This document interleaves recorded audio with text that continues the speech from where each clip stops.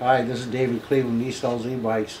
I'm an e-biker. I know what it's like when my bike isn't getting here. I patiently pace back and forth. I become cranky. I want my bike. And the last thing I wanted to have happen last Friday, we had a container came in, and we got this great system that we unload out of the container directly into 50-foot FedEx truck. And 2 hours later, the bikes are heading down the highway, and they're going to the FedEx hub, and they ship that night. Anyway, we had a thunderstorm come through, and it was a nasty one. And while the guys are trying to load the bikes, there's about a 3-foot gap between the container and the FedEx trailer. Rain's coming down through it, and it's a pouring. Where the trailer and the truck are all on nice gravel. We have a lot next door here to our facility. Hopefully one day I can build a factory.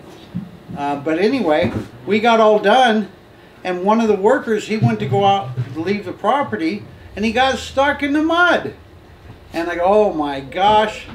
And I suddenly realized I got a FedEx truck driver coming at 2 o'clock to pick up that trailer, and he's not going to be able to get it out. Won't be able to get his truck around to hitch to the trailer to at least back the trailer up on the long driveway.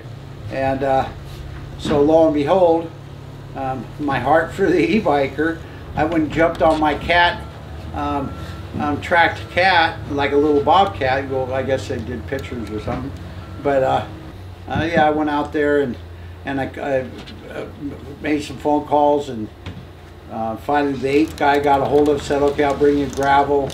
And it was talk about stress on my part. I'm freaking out because I can't get no gravel, and finally we got some, and yeah, I jumped in the tractor, took care of business. I have a heart for the e-biker. My name's David Cleveland.